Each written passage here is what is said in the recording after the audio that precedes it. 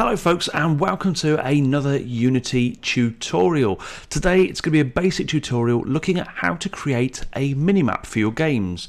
Now you might want these for an adventure game, an RPG, first person shooter even, but they're very useful sometimes and obviously can highlight lots of things on the map. So we're going to start doing it. It's very straightforward. There's not even a single piece of code to type either, which is really great.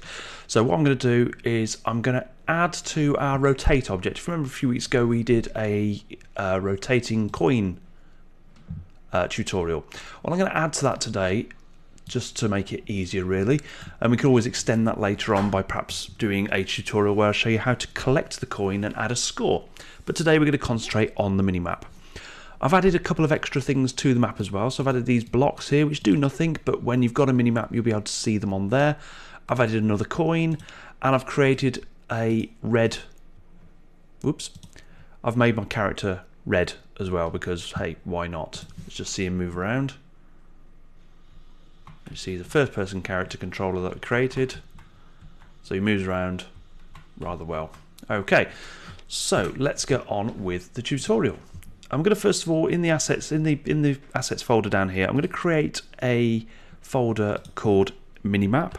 And you don't have to do this at all, it's just purely for the ease of use for this tutorial.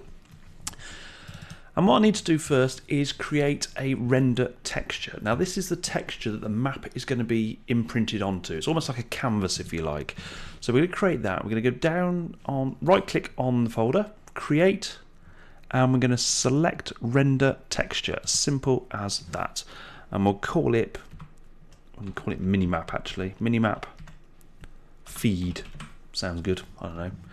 Okay, and there it is, a black blob, and that's all we need to do with that. The render texture, very straightforward. Next thing we're going to do is go to the player itself, and on the player we're going to create a second camera. So we're going to right click on the player itself, go down here, and you've got camera.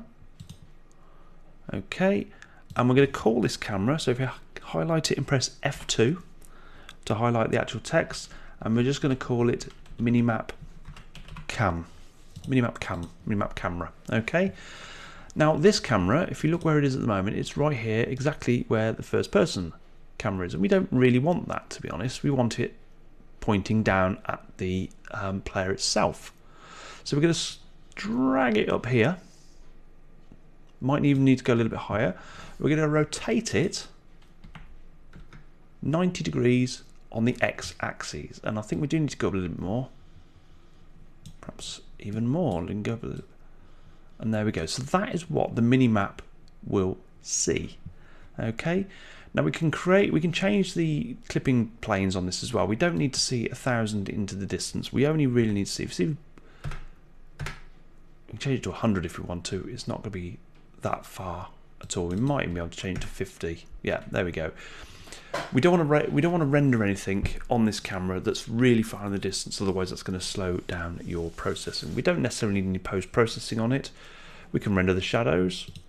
We can turn the shadows off if you want. It's entirely up to you. So with that in place, we now need to take the render texture that we created, the minimap one down here, the black one. Let's go back to minimap camera. And over here you have output texture, which says there none render texture in brackets. So we just drag this render texture over to the output, and there it goes into the feed like that. Okay, now if we press play, you'll notice absolutely nothing changes. But if you look over there on the actual scene window, on that bit there, you can see the camera moving around and following the player like so. But what we need to do is we actually need to show that on the screen for the player to see. So we're going to create some UI. So over here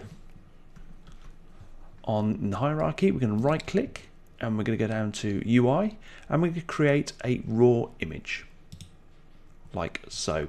That is huge. We don't want it that big. So if we now go to 2D, we'll see exactly where the raw image is, and it's down there at the moment. So if we click on raw image, I want it on the bottom right hand side. I don't know why, I just think it looks better. So if we just go all the way across there, obviously we need to make it a little bit bigger. Let's try 500 by 500. Is that a good size for a mini map, do you reckon? We don't want to take it too much of the screen up, but we'll make it a little bit bigger for the purpose of this tutorial, just so you can see it. Let's change it 800 by 800. That is a whopping mini map camera there.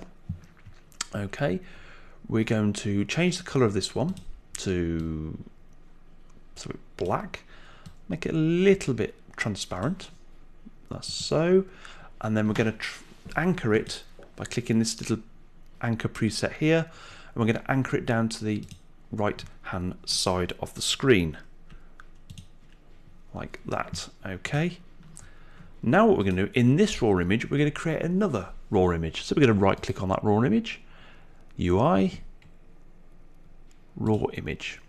Okay, now that one's 800 by 800. We're going to make this one 700 by 700. There we go. Okay, and we're going to call this, we're going to click on it and press F2. We're going to change that to Minimap, and we can change this raw image by clicking on it and pressing F2, and we'll call it Minimap frame.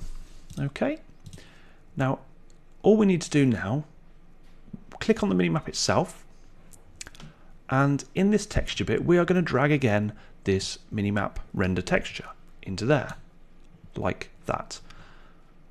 And now we'll click on maximize on play. Let's have a look, and if we press the play button, there is our massive minimap. And if we move along, moving along the map, you can see it changes. And I've got these in here as well, so you can just see the buildings, if you like. If they were buildings, they're actually just blocks in this. Now that really is a massive minimap. We wouldn't have it that big in a game, but I just wanted to make it that big for the purpose of this tutorial, really, so you can see what it does. And it really is good. If you're using a first-person character controller where there is no image of the player, I'll show you what you can do with that, and it really is straightforward.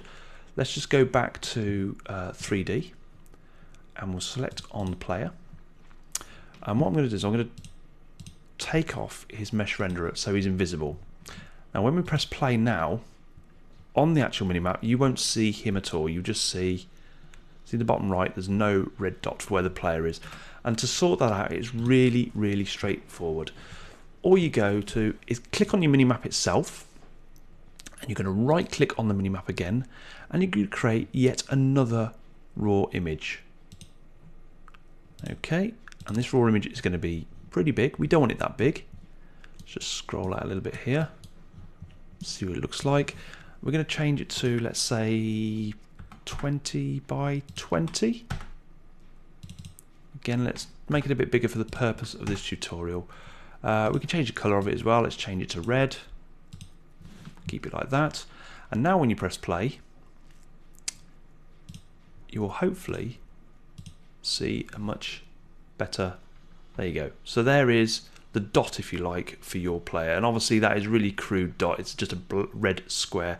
You can put it to whatever you want. You can have a little triangle which points in the direction that you're facing. You can have a circle. You can do whatever you want, but that's how you would get around it for a first-person character controller, where you don't actually see the player itself, or all you see is the hands. And I'm pretty sure on your minimap you don't want to see any floating hands bobbling along. So there we go. That is how to create a minimap in Unity without any code whatsoever, and it's really straightforward. And I think what we're going to do is we're going to carry on adding to these tutorials. We've got the rotating object now, we've got the minimap. Perhaps in the next episode we'll do something a bit more exciting, like how to collect the coins and add them to a score. If you like that idea, let me know in the comments, or if you've got any suggestions yourself, please let me know in the comments. These tutorials are for you, and if you want to learn something, please let me know what you'd like to learn, and I will try and cater for you where possible, of course. But in the meantime, if you have enjoyed that today, don't forget to give us a big thumbs up, smash that like button, because it does help our channel grow. And don't forget, if you haven't already done so, please subscribe to the channel. It really helps me out. But in the meantime, thank you ever so much for watching. Bye for now.